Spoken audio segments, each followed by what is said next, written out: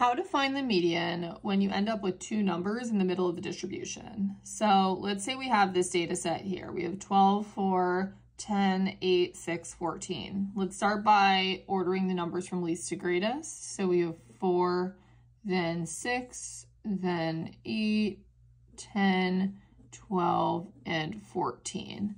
So what I like to do when I have a larger data set, start by crossing out a low number, cross out a high number, and just repeat this until you end up with the numbers in the middle. So cross out the 6 and the 12, then we're left with the 8 and the 10 in the middle.